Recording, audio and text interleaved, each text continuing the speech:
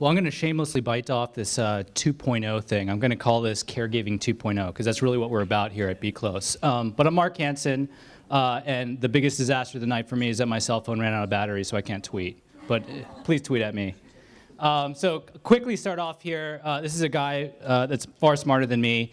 Said a few years ago, it's no longer about detecting what's going on in someone's house. Rather, it's about predicting and being proactive about well-being, motivating behavior to ensure overall wellness. And we couldn't agree more at BeClose. So what's our story? We're a privately funded startup that we were founded in 2010, so we've been around for a few years here. So we have 12 employees, and we have customers. So that's a big success, right? So you can see some of our partners here who have been great in working with us, and we've been really fortunate. So this space is hot. So you can see all these little press pieces here that have picked up on us. So this is a simple math problem. So I'm going to go through some math here, and this is math that everyone can understand because I realize that not everybody loves math here. Average yearly cost of assisted living. Kind of take a guess. Anybody have a guess? I know there's some experts in here. Oh, yes, about $42,000 here. Average length of stay in assisted living is about 2.4 years. So the cost of assisted living here for the average person is almost $100,000, right? That's a big outlay. And so the average retirement savings for those 50 to 64, these are people about to hit retirement. Take it, and this is liquid sort of assets. This is something that they could use to deploy for things like healthcare. Anybody want to guess? This is in the U.S. 80,000? So wrong, $26,000. So wow, that's really low, right? So you think about this, 100,000, about 25,000, so that's a $70,000 deficit. That's a big problem, right? So this is a huge opportunity. So, you know, we've seen the stats here. Within the next even about 15 years here, almost a doubling of the number of people over the age of 65. So the GAO estimate for future Medicare promises, in part, this isn't fully, but in part due to this massive deficit here, 36 trillion, that's 2.4 times GDP. So that's an economic problem that is a big problem that we're facing here.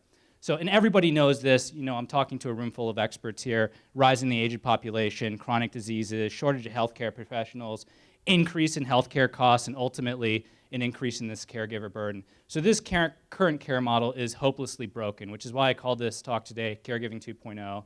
So new care models are needed here. So aging in place makes sense in dollars, and so I'll be here all night with little, you know, tweetable moments like that. But certainly what we're trying to do here is keep quality of life high and cost of living low, right? Or cost of care, excuse me. So I mentioned earlier about a $70,000 or so deficit in caregiving.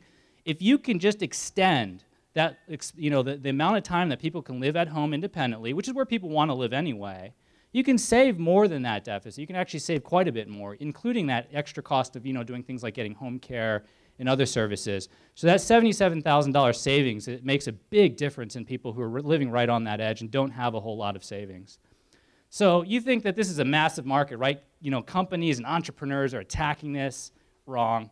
So this is really sort of what we've seen for the last 20 years or so, right? The help, I've fallen and I can't get up button. Everybody knows this. I mean, this is ridiculous, right? I mean, look at this picture. Come on.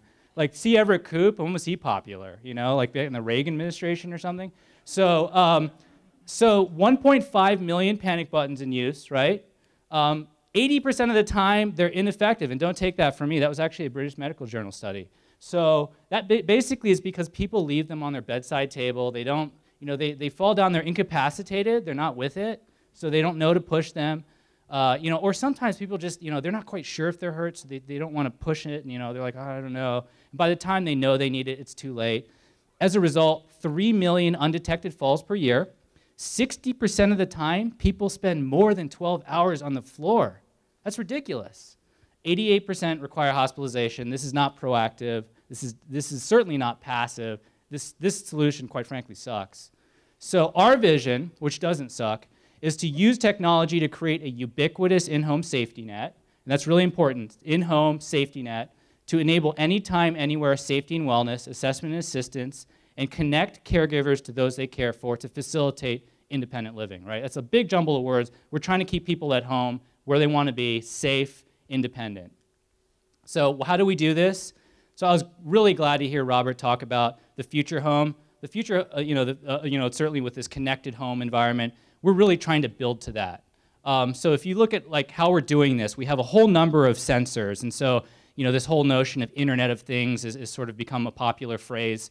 We're really trying to do that. We're trying to take a whole group of sensors, and we're very agnostic to what those sensors can be. But right now, today, we use very passive sensors. This is stuff that the senior does not have to know that's even there. So it watches them passively. It sort of monitors them.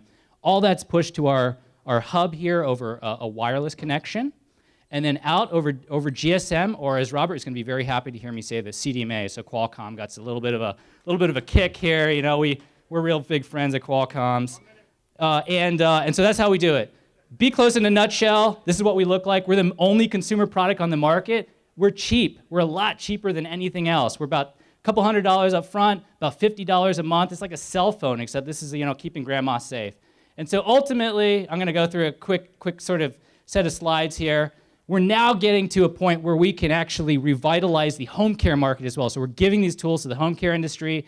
We're helping them sort of reinvent their business model by doing things like they can track a whole number of patients, they can resolve issues, and ultimately that's going to close the care loop and actually improve care at a lower cost. And so ultimately, right, this is all about accountable care management. So that's what we do in a nutshell. I'm going to talk just quickly about, we actually did a home care validation in Canada, $1,200 monthly cost reduction.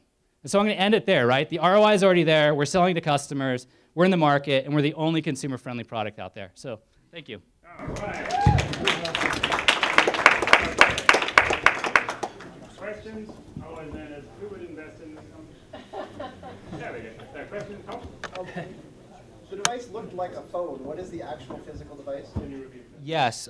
So the device looked like a phone. What does the actual device look like? I flew through a few slides here because I wanted to fit so much. I was so excited about this, right?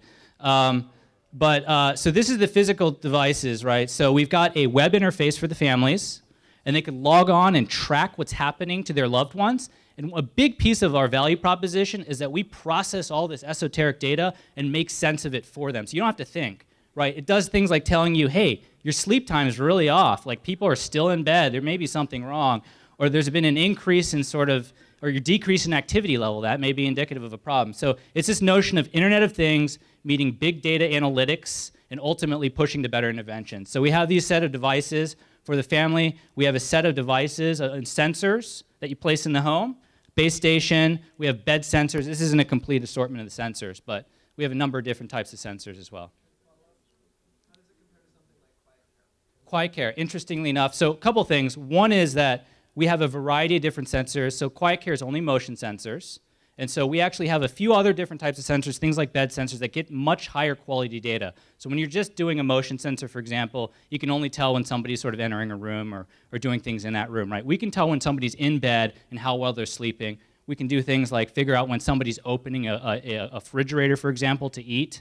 So we get higher quality data, and then ultimately we overlay much higher quality analytics as a result. So, quick question for me. The senior VP of ARP, when we had a similar session in Boston, said his mother would not let him get sensors in her house over her dead body. He would use slightly more rich, colorful language. How do you get past the grandmother saying, I don't want to be monitored, I'm fine? Interesting question. It is a difficult problem. We don't have a simple answer for that. What we are finding with our customers, so if anybody is curious, we go direct to consumer. So we reach right out to that adult caregiving child, typically the eldest child, and typically it's the oldest daughter. And we try to make that pitch to them. And oftentimes we see about 50% of the time or so they're not able to convince their family members that in fact a system like this is needed.